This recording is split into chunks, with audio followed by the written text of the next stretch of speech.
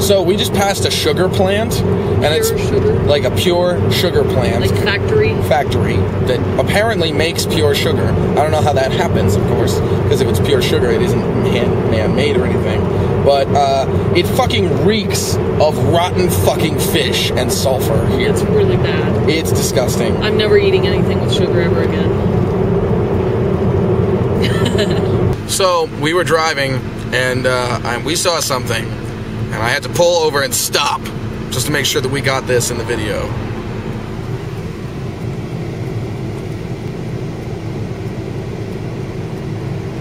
Merry Christmas! Eat beef.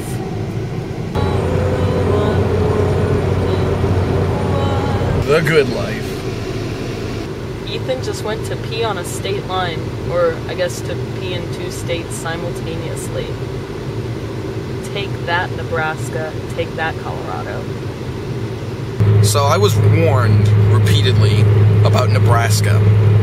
I was warned that it was long stretches of road going through basically empty farmland, like miles upon miles of empty fields.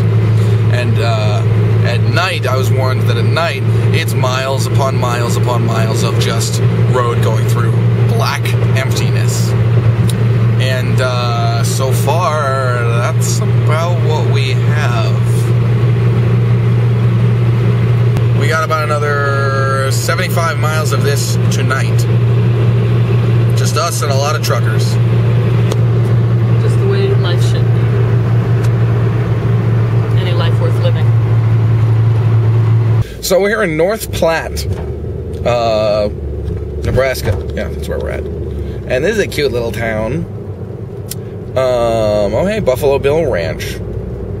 There's a big Western museum and a big, huge, sweet-looking trading post that we'll probably investigate in the morning.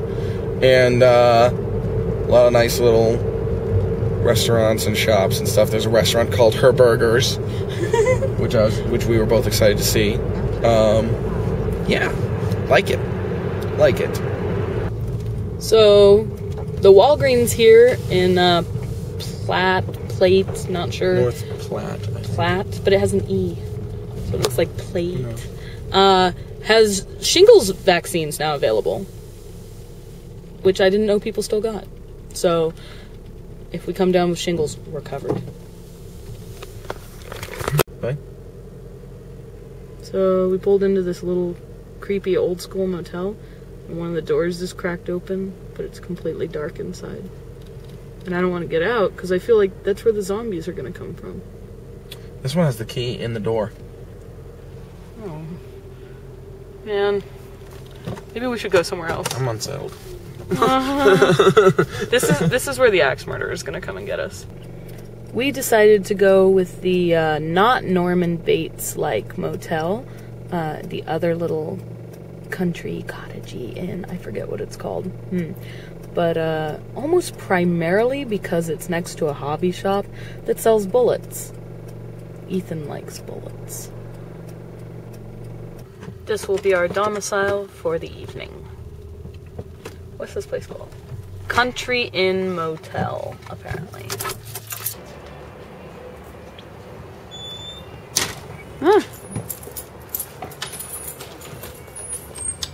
Home away from home. Uh-huh. We are keeping up our 50s style lifestyle by getting 2 separate beds in all hotel rooms. Oh, Ricky!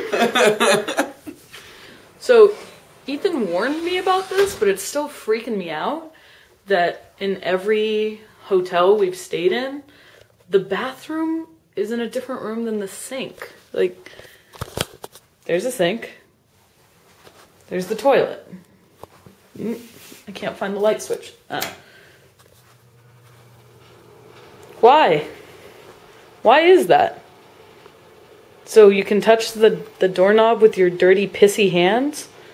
Is that a fetish out here? Is that a kink I've yet to hear about? That's specific to, you know, anywhere but LA, apparently? I don't fucking know. Doesn't make sense. I'm not touching that door handle.